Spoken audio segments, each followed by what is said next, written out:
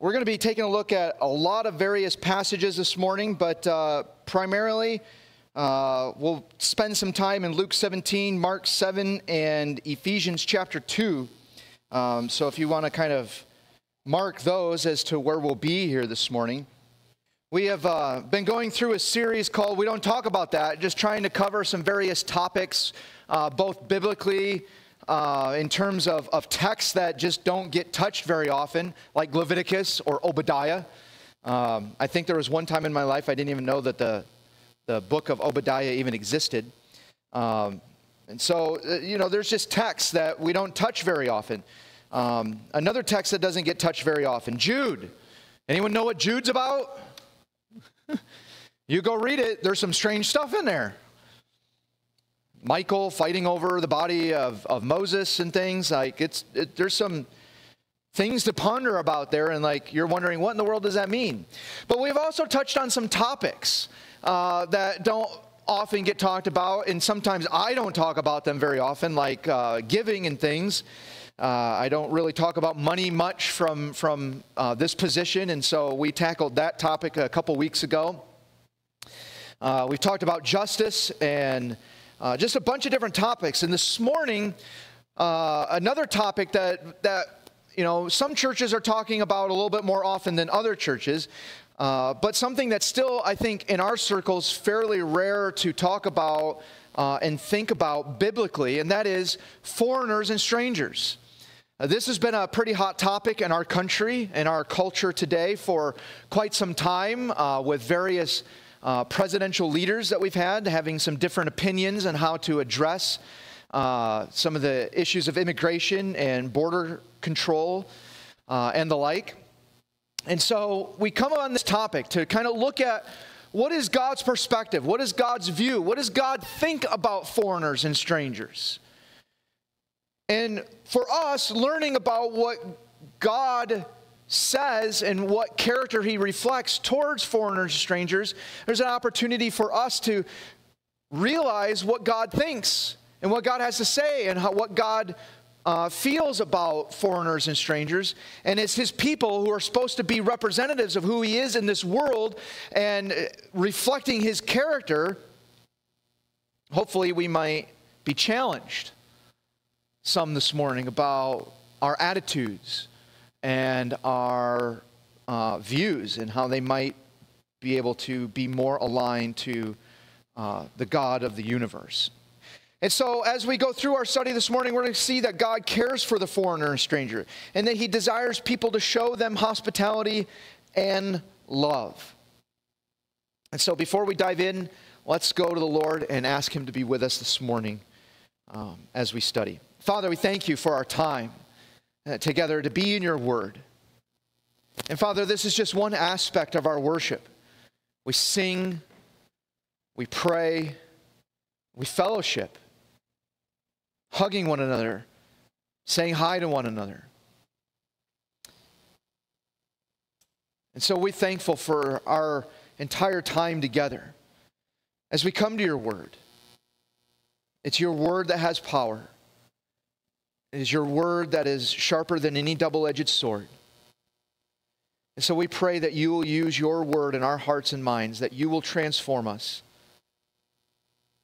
And that as we walk out here, this building this morning, that we might be able to reflect and be challenged. That transformation will have its work, that we be more like you.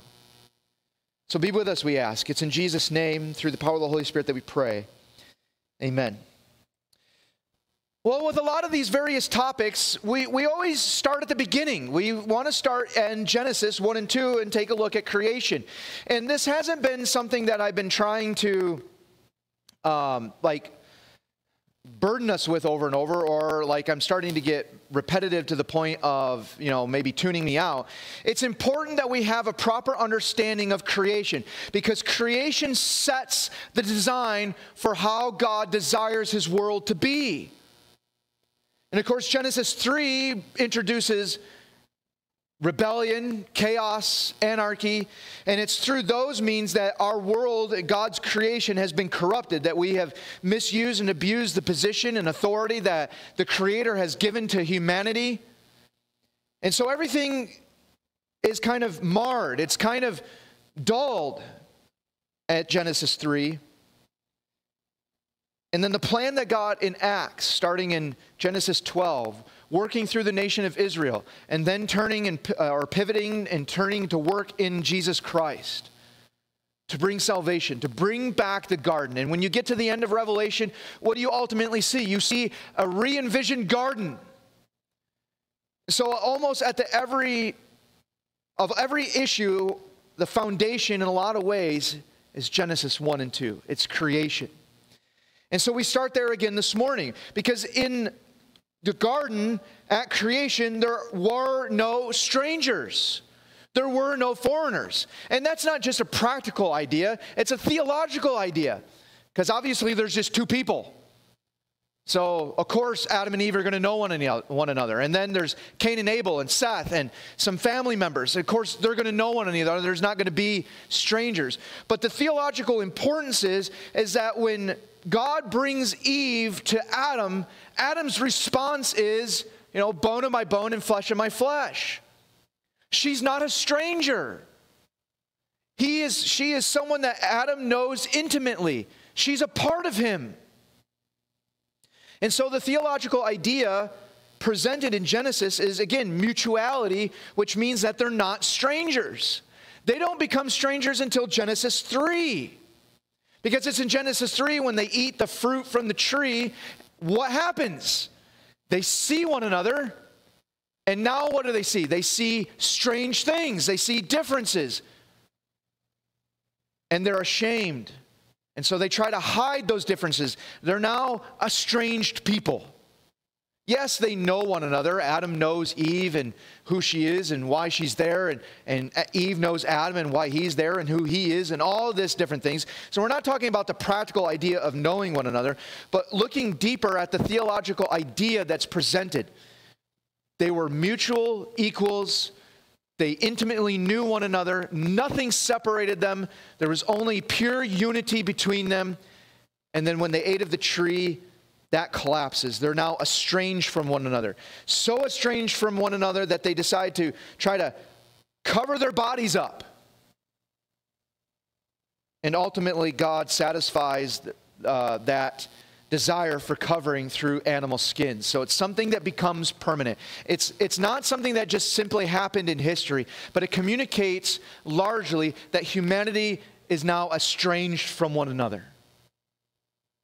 From this point forward, there's going to be strangers. There's going to be foreigners.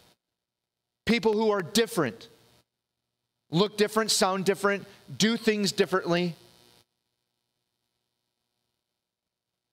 But at the beginning, there was none of that. Now, people might have done things differently. Adam might have tried to pick berries off of a tree or a bush or something in a certain way, and Eve might have been like, no, that's not the best way to do it. There's a better way. Let me show you. Things that still happen today. But the relationship between Adam and Eve is broken. They're now estranged from one another. As we venture further along in Genesis, we come to Genesis chapter 11, which creates even more estrangement, even more separation, really bringing the idea of foreigners. In Genesis chapter 11, humanity gathers together. The picture that Genesis 11 gives us is that all of humanity is together in one place. Again, an act of disobedience, because what did God say? I want you to be fruitful and multiply. I want you to spread over the earth. But what are they doing? They're coming together. And strangely enough, by Genesis chapter 11, you come to realize that God is absent. He's absent from the chapter. In terms of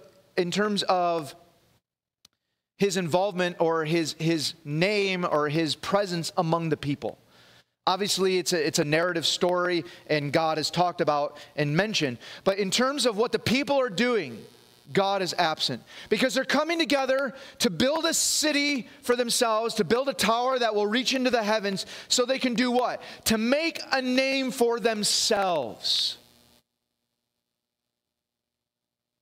There's no concern for God's name or for who he is.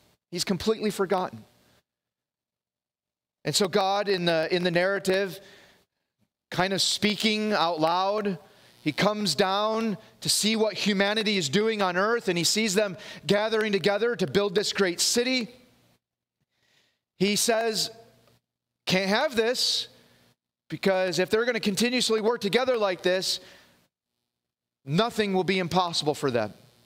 And there's a lot of theological ideas to unpack in that, but we don't have time for that this morning. And so he comes down and he what? He confuses their languages. And through those languages, the people now scatter. Truly setting the stage for this idea of foreigners. And the biblical view of a foreigner is someone who is estranged. Someone who's not like the rest of us. So as Israel develops its history, as we go through the text of Genesis and Exodus, we find a very, very interesting moment. In Genesis chapter 12, God establishes his plan to rescue the world. He comes to an unknown person named Abram. Chapter 12, verses 1 through 9, the Lord said to Abram, go from your country, your people, and your father's household to a land I will show you. I will make you into a great nation. I will bless you. I will make your name great, and you will be a blessing. I will bless those who bless you, and and whoever curses you, I will curse. And all the peoples of the earth will be blessed through you. Do you understand what God has just done? God has gone to this gentleman named Abram. Nothing special about him. He's living in the land of Ur in his father's household, and God just speaks to him. He comes to him and says, hey, I want you to leave all of this. I want you to leave your land, your family, and I want you to go to a land that I will show you. God's plan of salvation begins by taking a guy named Abram and making him who? A foreigner. I'm going to take you from all your stuff, and I'm going to take you to a land that is not your own. You're going to be a foreigner. You're going to be a stranger in this place. And as you read through, Abraham's story, he comes to that place, and in that place, he is most definitely seen as a foreigner. Genesis chapter 17, verse 8, God recognizes Abraham as a foreigner and makes him the promise that he will one day not be a foreigner. He says, the whole land of Canaan, where you now reside as a foreigner. So God recognizes what he's caused Abraham to become. And again, in the ancient world, to be a foreigner is to be a marginalized individual. He's left his support system. He's left his family. He's left his wealth. He takes only what is his on an incredibly long journey. Coming into a land with strange people, strange language, strange customs. All of this is foreign to Abraham, and he is going to stick out like a sore thumb. He's going to be in this land, and he's going to look different. He's going to speak different. He's got to take time to learn their language. And usually when foreigners come into someone's territory, people start to perk up and go, okay, what kind of danger is this going to represent? How do I need to defend myself? How much do I need to be concerned about this strange person and his possessions coming into my land? Because he's entering the land of the Canaanites. And so as God continues to expand the covenant with Abraham in Genesis 17, God recognizes to Abraham, you are a foreigner. I've made you a foreigner. I've brought you to a strange land among strange people, where you now reside as a foreigner. I will give you an everlasting possession to you and your descendants after you, and I will be their God. So God says, right now you're a foreigner, but I'm going to make you a resident. Where you stand, this land will be your land, and so it will be your home. You won't be a foreigner anymore. And your people, your descendants, they won't be foreigners anymore. This is the promise that God gives to Abraham. Later on in verse 12, the covenant sign includes foreigners. Okay, so God enters into a covenant with Abraham. He says, to you, Abraham, I'm going to have a special relationship. I'm going to give you promises. And through those promises, I'm going to bless the whole entire world, all the nations. And that includes other people. Because listen to this, chapter 17, verse 12. For the generations to come, every male among you who is 8 days old must be circumcised. Okay, circumcision was the sign that you belonged to the promise. And later on, as Abraham's family develops into the nation of Israel, God expands that promise and says that circumcision is the sign that you belong to my people, that you belong to my family. And that's the whole mess New Testamentally that Paul gets into, all these other Jewish Christians going along. Well, if in order for you to be part of God's family, you need to be circumcised. And Paul's like, no, people inherit the Abraham promise, or the promise of Abraham, through faith and grace. And so that's a New Testament controversy. But what I want us to see is what comes next. When they're 8 days old, they must be circumcised, including those born in your household or bought with money from a foreigner, those who are not your offspring. Now again, the specifics have to do with bringing in someone that's been bought in. But nonetheless, what God is saying is that as these foreign people that you buy from foreign people, as you bring them into your household, they must receive the mark. They must be circumcised. Why? Because they are a part of my people. They belong to my family. So make sure they receive the sign of the promise. Genesis 21, verses 23, the treaty between Abraham and Abimelech. The king here recognizes Abraham as a foreigner. Now swear to me here before God that you will not deal falsely with me or my children or my descendants. Show to me in the country where you now reside as a foreigner the same kindness I have shown you. So here's Abimelech. Abraham's moved into Abimelech's land. Abimelech recognizes Abraham as a foreigner. And he wants to have this treaty between Abraham and his people. So the big idea with Abraham here is that God is using a foreigner to start his plan of salvation. A foreigner. Well, as time goes on, Abraham's family turns into the nation of Israel. And so now God, through Moses,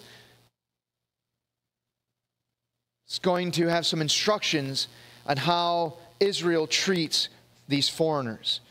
First of all, let's take notice that Moses himself at one time was a foreigner. When he leaves Egypt, when he runs away, he goes to the land of Midian and he marries. And he names his son Gershom, which means I have become a foreigner in a foreign land. Exodus 2:22. Zipporah gave birth to a son and Moses named him Gershom, saying, I have become a foreigner in a foreign land. Moses himself is recognizing God's blessing and provision and recognizes his status. He's a foreigner. He's not where he belongs. Isaiah 56 verse 3. Oh, excuse me. So Moses here is saying that he's a foreigner and he was welcomed in a foreign land. Continuously, God includes foreigners in his family, just as we saw with Abraham, Exodus 12, verse 48, which I don't have written down. Missed that one. Exodus 12, verse 48.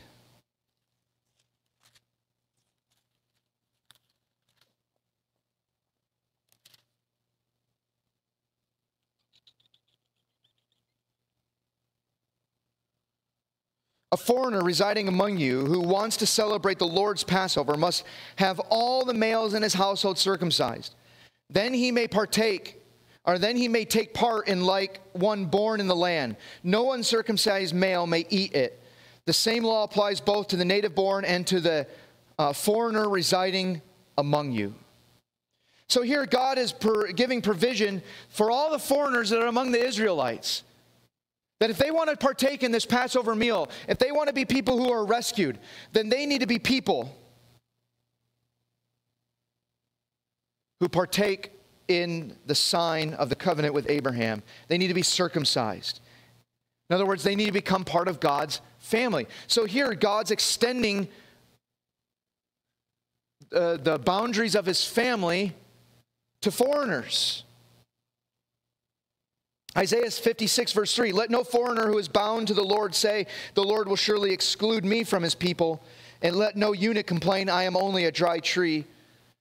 Here Isaiah expresses that foreigners should have confidence that if they have bound themselves to God, if they're devoted to God, they don't need to worry in any way that God is going to reject them. They've been fully accepted as God's people. So God includes foreigners in his family. We also see that God instructs Israel to have compassion and love for foreigners. Exodus chapter 22, verse 21.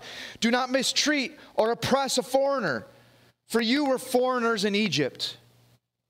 And similarly in chapter 23, verse 9 of Exodus, do not oppress a foreigner. You yourselves know how it feels to be foreigners, because you were foreigners in Egypt. I love this. I love how God is telling Israel, I want you to not mistreat these people. Because I don't want you to lose sight that you too were once foreigners. You know how this feels. So treat them well. Treat them with compassion and love. Leviticus 19 verse 34. The foreigner residing among you must be treated as your native born. Love them as yourself. For you were foreigners in Egypt. I am the Lord your God. When Jesus is asked, what's the greatest commandment? He says to love God with all your being. And he follows that up saying that the second one is like it. Love your neighbor as yourself. That comes from Leviticus 19 as well. And what do we see? We see God extend that same command of loving their neighbor. Not just to the native born, not just to those who are like you, but also to the foreigners. To the Ethiopians, to the Egyptians, to the Assyrians, the Babylonians, whoever these people might be, and for whatever reason why they're among you, living in your nation, you are to love them as yourself. Why? Because you were once foreigners in Egypt. Deuteronomy 10, verses 18 and 19. He defends the cause. This is God, Moses speaking to the Israelites before they go into the promised land. And he reminds them, this is what God thinks of foreigners. He defends the cause of the fatherless and the widow and loves the foreigner residing among you, giving them food and clothing. And you are to love those who are foreigners, for you yourselves were foreigners in Egypt. So God is constantly going back. Remember this time when you were in Egypt? That's where you were a foreigner. You know how it is to live as a foreigner, to be treated as a foreigner. I don't want you to treat people the way that you were treated by the Egyptians. I want you to love them. Because why? You were foreigners, and because God has a love for them. And God loves the foreigner residing among you, giving them food and clothing. God is all about taking care of them and providing for them. He loves them. Psalm 146 verse 9, the Lord watches over the foreigner and sustains the fatherless and the widow, but he frustrates the way of the wicked. God has a passion. He has a love for those who are out of place. Now, in a lot of ways, the way we understand the word foreigner is ethnicity, someone who doesn't belong to our nation. But that's not the only way to understand the word foreigner in Scripture. It can be understood, and it should be understood, to expand beyond just ethnic, but also socially. Those who are different. Different practices, different beliefs, different languages, different skin colors. God's saying that he loves the foreigner, those who are different. He provides food and clothing for them just as he does for his own people that he's chosen, the people of Israel. And the psalmist reminds us that God watches over the foreigner along with others, and he frustrates the ways of the wicked. And so we see rooted in God's character a compassion and love for foreigners. We see also that forgiveness extends to foreigners as well. As you read through Deuteronomy and Numbers, it is constantly repeated. When God gives instruction about how he has removed the sin of the people through the sacrifices that they bring at the tabernacle, the majority of the time there's always a comment including the foreigner, that they are people who also receive the same forgiveness. And God wants to remind them, also his people Israel, to treat foreigners fairly. Deuteronomy 1:16. And I charged your judges at that time, hear the disputes between your people and judge fairly, whether the case is between two Israelites or between an Israelite and a foreigner residing among you. Don't take advantage of the foreigner, because again, foreigners usually come to a nation, what? Impoverished, without much. And so they're not going to have the standing, the status. They're not going to have the wealth. They're not going to have this stuff that is going to ultimately give them a fair trial in their context. And so God reminds Israel, when you judge between an Israelite and a foreigner, do it fairly. Do it fairly. Malachi chapter 3, verse 5. So I will come to put you on trial. I will be quick to testify against sorcerers, adulterers, and perjurers, against those who defraud laborers of their wages, who oppress the widows and the fatherless, and deprive the foreigners among you of justice. But do not fear me, says the Lord Almighty. Malachi, the close of the Old Testament, this time where God is kind of going to go silent for about 400 years. He's coming to Israel and say, people, you're starting to inhabit the practices of those who were before you and resulted in exile. And so God, through Malachi, is coming to the people of Israel and says, I'm going to put you on trial. I'm going to find you guilty of these things. So it's a plea through Malachi to stop, to turn from these wicked ways. And again, we see foreigners among the people listed that God cares about. He desires to see them have justice, to be treated fairly. Well, as we come to the New Testament, we have Jesus coming face to face with 10 lepers. Luke chapter 17, verses 11 through 19. Jesus heals these lepers. There's only one who gives praise to God. Now on his way to Jerusalem, Jesus traveled along the border between Samaria and Galilee. As he was going into a village, 10 men who had leprosy met him. They stood at a distance and called out in a loud voice, Jesus, Master, have pity on us. And when he saw them, he said, Go, show yourselves to the priests. And as they went, they were cleansed.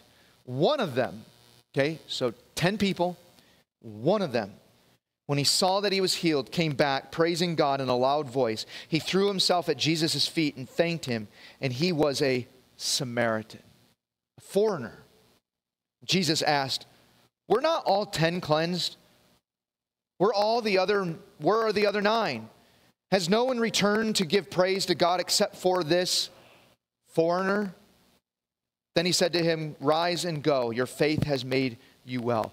The foreigner is the one who seems to recognize the gift that Jesus gave and has the appropriate response. The foreigner, the outsider, is the one who understands Jesus more than the others. We see Jesus have a lot of interaction with foreigners, people outside of Israel. One of my favorite moments is the Syrophoenician woman in Mark chapter 7, verse 24 through 30. Jesus left that place and went to the vicinity of Tyre. This is Gentile land. This is foreigners. He entered a house and did not want anyone to know it. Yet he could not keep his presence secret. In fact, as soon as she heard about him, a woman whose little daughter was possessed by an impure spirit came and fell at his feet. The woman was a Greek, born in Syrian Phoenicia. She begged Jesus to drive the demon out of her daughter. First, let the children eat all that they want, he told her, for it is not right to take the children's bread and toss it to the dogs. Jesus gets a little derogatory here. It's kind of a shocking moment. Like, it's not expected. Jesus, he shows kindness. He treats people with dignity and respect. So why in the world would he all of a sudden have this derogatory term towards this Syrophoenician woman?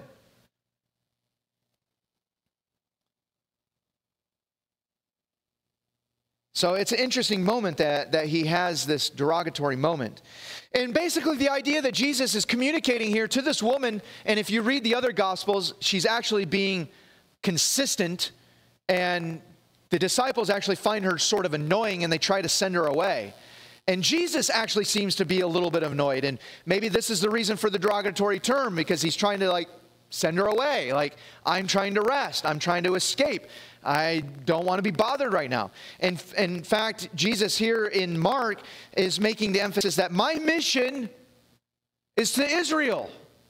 They're the ones who are to receive this message. They're the ones who are supposed to get it and respond to it. Not you Gentiles. For us who get to see the big picture already because of the whole New Testament, that's for later. They're going to get it later. But this woman is most certainly persistent. And she responds, Lord, she replied, even the dogs under the table eat the children's crumbs. In other words, she communicates, this message is just as much for me. You are just as much for me as your own people are. She gets who Jesus is. And so Jesus responds, then he told her, for such a reply you may go. The demon has left your daughter. And she went home and found her child laying on the bed and the demon gone. A foreigner, an outsider, understands Jesus. If you kind of know the cultural dynamics, this scene comes to life a little bit.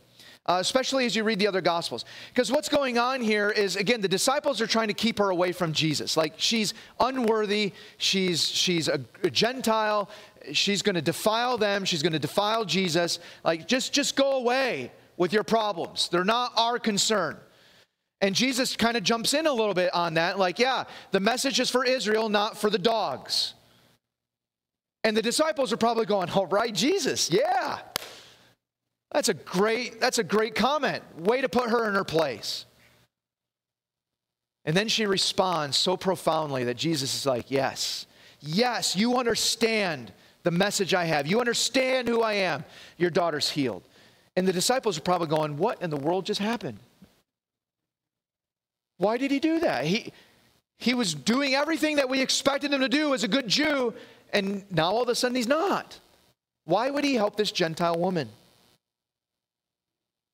Because she understands who Jesus is, the message of the kingdom of God that he brings, and he heals her. Well, Jesus continuously interacts with other foreigners. The woman at the well in John chapter 4, she's a Samaritan, she's an outsider. The Roman centurion in Matthew 8, it's a Roman, he's a Gentile. But he heals his daughter. Legion. Again, Jesus adventures into Gentile territory on the other side of the Sea of Galilee, and among them they find this madman among the cemetery. He's got super strength, and when Jesus talks with this gentleman who's a Gentile, he talks to Legion. And yes, there's more a focus on Legion and the things going on there, but nonetheless, ultimately the person who Jesus healed was a Gentile, an outsider, a foreigner. When you take a look at Jesus' lineage, there are two prominent foreigners in his family history. You have Rahab, you have Ruth. Foreigners whom God orchestrated to bring into his family to bring about the Savior of the world. Why would God do that? Exactly the reason that he communicated to the nation of Israel in Deuteronomy. God loves foreigners.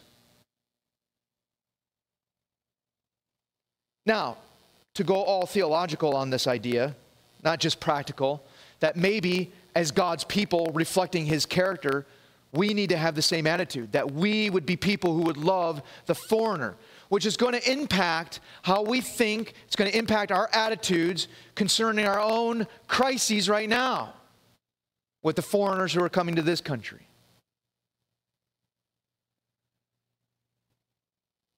So not only should we have God's character and love those whom he loves,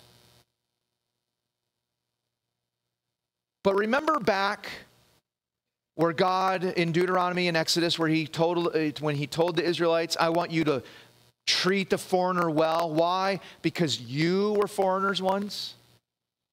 Take a look at Ephesians chapter 2, verses 11 through 22.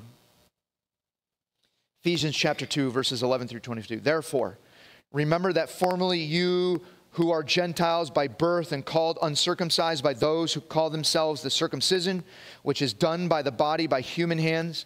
Remember that at that time you were separate from Christ, excluded from citizenship in Israel, and foreigners to the covenants of the promise, without hope and without God in the world. Remember, that's where you were. But now in Christ Jesus, you who were once far away have been brought near by the blood of Christ.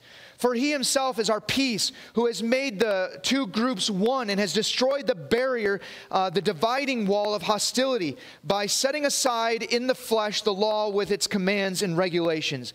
His purpose was to create in himself a new humanity out of the two, thus making peace, and in one body to reconcile both them to God through the cross, by which he put to death their hostility. He came and preached peace to you who were far away and peace to those who were near. For through him we both have access to the Father by one Spirit. Consequently, okay, so what has Christ done? He's created, and again, this is along ethnic lines, Jew and Gentile. God has completely destroyed that dividing line, that barrier, that wall between Israel and foreigners is completely wiped out through Christ. So consequently, you are no longer foreigners and strangers, but fellow citizens with God's people and also members of his household, built on the foundation of the apostles and prophets, with Christ himself as the chief cornerstone. In him the whole building is joined together and rises to become a holy temple to the Lord. In him you two are being built together, become a dwelling in which God lives by the Spirit. So again, there's two things going on. There's the theological idea that you as Gentiles were separate from God. You are not inheritors. I should say we, I'm a Gentile. We are inheritors. We are not the inheritors of Abraham's promise. Israel is. And Israel is God's people. But Paul says, but Christ has done away with all that. You who were at a distance, we are now close. Why? Because God has created a new humanity where there is no foreigner anymore. Guess what Jesus has done then? He's brought about the garden again. There's no foreigners. There's only unity and oneness. There's mutuality. There's no more estrangement. Everyone is a brother and sister in Christ. And again, this goes beyond just the context of the idea of nationality. Paul here is talking specifically to the Ephesians about ethnic lines, but it expands beyond that. Includes anyone who's different in any way. So we see that we were once foreigners to God, but we have been brought close. We have been brought together with God's people into a new humanity that is all of these different people. Social class, rich or poor, male or female, slave or free, Jew or Gentile, these borders don't matter anymore because we're no longer foreigners to one another. We're no longer estranged to one another. We're the family of God now. And for those who still sit far off, because again, he's talking to a church, so these people are people who have given their loyalty, faith, and trust in Jesus Christ. The character of God still stands. So those who stand outside that family, who are still yet estranged, guess what? Love them as we love ourselves. We need to love them as we love ourselves because God loves the foreigner. So what? Well, as God's people, we should reflect God's character. What's God's character? God loves the foreigner. He wants to see them treated well. He wants to see them loved. He wants to see them provided for. That's God's character. So no matter the person that you come in contact with, we should always love them as we love ourselves. If that be an ethnic foreigner, those from down south crossing over the U.S.-Mexican border, we should have love for those people. We should provide for those people in some way. Now again, Scripture doesn't dive into all the various dynamics of legality, what's legal, what's not legal. Scripture's view is that might be important on a civil level. What is important is your attitude, your love, your compassion for them. If they're here illegally or legally, doesn't matter. They're here, we're called to love them, to care for them, and to treat them well, because God loves the foreigner. So taking this information, it's going to take some effort, some time to dwell and meditate on God's character and what it means and how it impacts what we might think socially and civically. Nothing wrong with petitioning the government with what you believe the government should be doing. But it needs to be in line with God's character. And ultimately, what is our heart attitude? What is our attitude towards those people who are created in God's image, whom God loves and cares about? And again, this is not limited to our borders. It's not limited to ethnic lines. There are a lot of different people in this world that from us. Do we love them as we love ourselves? Do we treat them well? Because God loves the foreigner. Let's pray. Father, we thank you for our time together this morning and the challenge of your word. You have a great love for those who are on the fringes. You love the foreigners. And you desire your people to love them as we love ourselves. To show dignity and respect, compassion and humility. And so, Father, if our hearts are in the wrong place, convict them. May our attitudes change. And with our attitudes changing, may our actions change. You love people. Let us not have these boundaries of class, gender, ethnicity. These boundary markers have been obliterated by Christ. So may we not get hung up on them. May we find unique ways to balance our beliefs and views. There is something to be said about doing things the right way, the legal way. Help us to have compassion and love in those ways. Father, we thank you. Continue to work in our hearts and minds, transforming us to be more like you. We thank you, and it's in Jesus' name we pray. Amen.